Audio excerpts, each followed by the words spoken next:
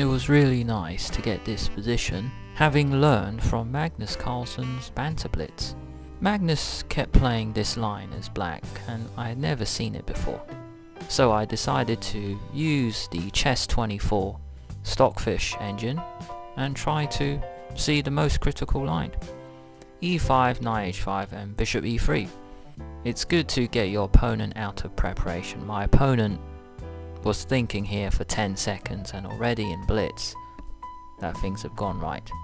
Now in my other video I analysed d6 to break up the centre. However, my opponent played d5 and I know for sure en passant is not good, because after take already I've lost my advantage. I don't have a big enough centre. This is not what I want. After d5 I played f4, just trying to play aggressively as possible.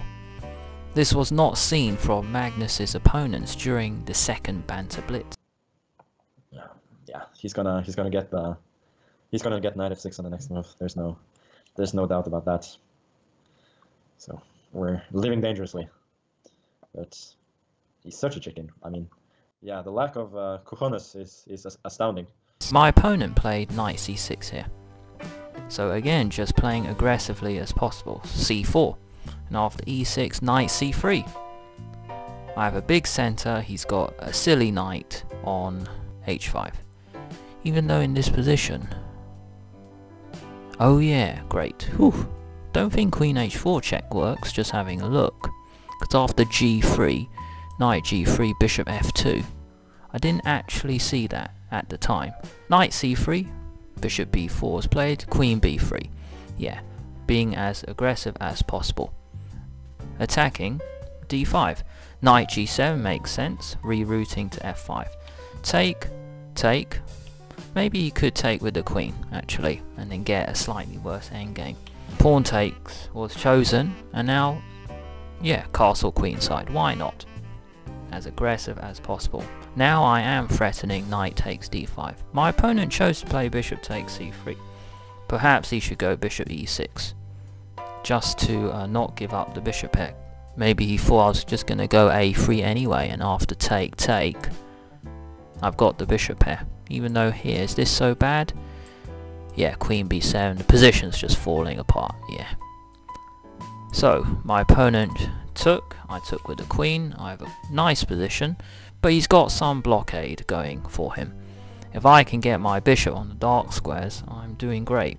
Bishop f2, h5, just stops g4, knight f3, bishop e6, and now bishop b5. I'm attacking the knight, but I have no intention of taking it, because you'll see why I put the bishop on b5. It is to gain time, to gain a tempo.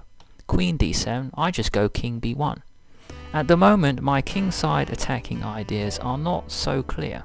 Hence, I attack on the queen side because I have the c file to work with.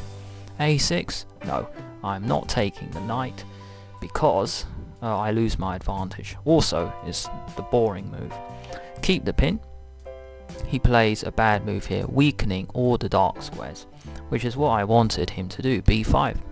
Just bishop back. I could go bishop c2, but bishop b3 first, because I don't want him to go bishop f5 later to swap off a pair of bishops. I want to keep the pieces on. a5, rook c1, that was the plan. Typical shuffle. King b1, rook c1, play on the other side of the board. Knight e7. Bishop h4 comes in, I'm taking over. a4, bishop d1, rook a6, because he might want to move the e7 knight later. Bishop e2 pin, rook b6, bishop in, rook g8, and now king a1. Alternatively, I could go queen c5 straight away. If he goes b4, bishop b5, that's too annoying.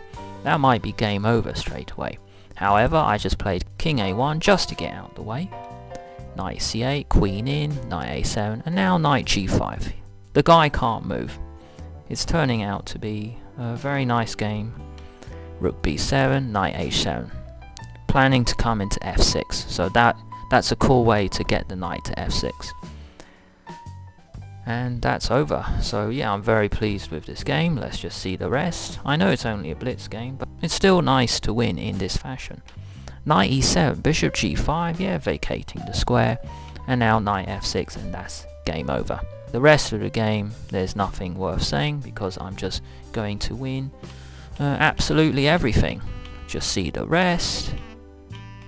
I just took, I came in, check, and then I just won on time, but the important thing is my position is totally winning. So very nice game in my opinion, and it was great to use what I learnt from Magnus Carlsen's second Banter Blitz, because after e5, knight h5, I researched this line and I came up, well, Stockfish came up with bishop e3. Thank you so much for watching.